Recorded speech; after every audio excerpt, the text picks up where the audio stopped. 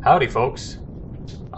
You can do some cool stuff in Empyrion, and this is one of the interesting things you can do with small vessels. I assume it works with other ships too. But what happens is when you place your starter block and start building, the position of the core is where the center of mass is considered to be. And so what happens is you can build all the way out from the core and then remove those blocks where the core used to be, move the core back, and now your center of gravity is outside the ship. And so what you can see here is the ship is wanting to sit in a pretty funky position here.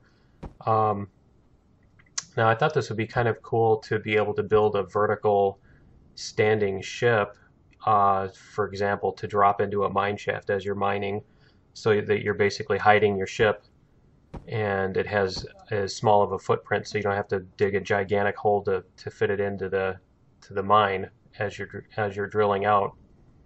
So as you can see here, you take the blocks out and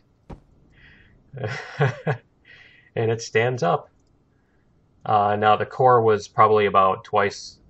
You're looking at about the center right now. These blocks I'm moving are about halfway between where the core was and where the end of the cockpit is, the back of the cockpit. So obviously this is a very minimal ship just to demonstrate. And you can keep popping out blocks and it just gets taller and taller. Or standing up higher and higher. And it flies pretty weird too. So we'll take it up in the air and I'll show you. But it flies weird because it pivots around a point that's outside the ship. So you're kind of swinging around a lot more than you normally would. Yeah, see, you're spinning all over the place.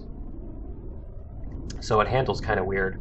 It's a little harder to fly if you're not used to that kind of handling. Although this one's a little tough because it's such a tiny ship. So yeah, landing is kind of tricky too, because it does that. So you gotta learn how to fly the thing if you're gonna actually build something like this to try to use it for real.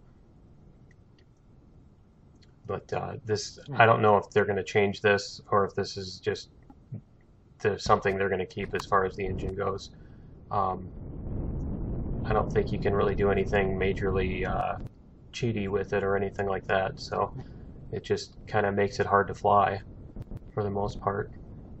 So yeah, even see, I'm like trying to push the ship down, even powered trying to ship it down, push it down, it still really wants to stay. Really wants to stand. Rockabye SV. Okay. Yeah, so anyway, I just wanted to show you guys what this is. So have fun with this. Later.